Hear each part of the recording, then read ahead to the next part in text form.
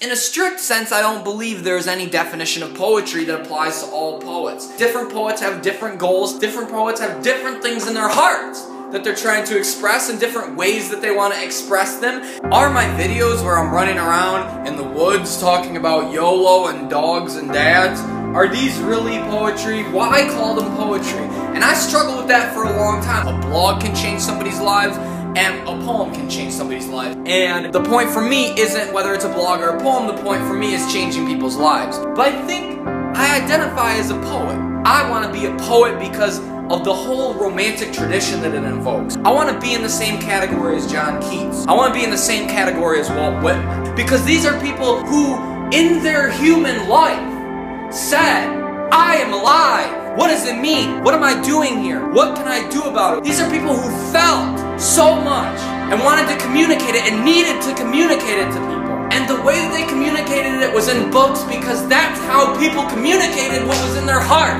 in the 1800s. We don't just have the opportunity to produce books for people now, we have the opportunity to be in people's lives every day. When people wake up and check their phone and they're scrolling through their Twitter, they can get your poetry right then. You get to reach people with lines of poetry immediately when they wake up, and on their lunch break every day, and before bed at night, when they're scrolling through, and you get to be right next to their friends, their family members. They're reading updates from their mom, and then they read an update from you, the poet.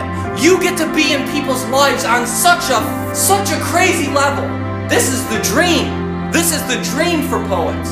For somebody who feels, somebody who has something to communicate, this is the dream. My friend just texted me a picture of the sunset. Well, the sun's not setting here yet, I'm in a different time zone. Well, I have about an hour to get ready. My mind is now on the sunset. My day has been changed because my friend texted me a picture of the sunset and it is beautiful, and I thought, this world is beautiful sometimes. My friend brought me back to paying attention to the beautiful world. And that's what the poet can do. As a poet, it's your job to text people pictures of the sunset.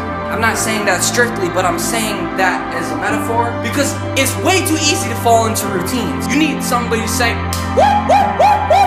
That's the role of the poet for me. There's a saying about a haiku or a poem being a finger pointing at the moon, right? You're trying to show people the moon. You're trying to get people to look at the moon. 5.5 years ago, I read Walt Whitman, and it changed my life.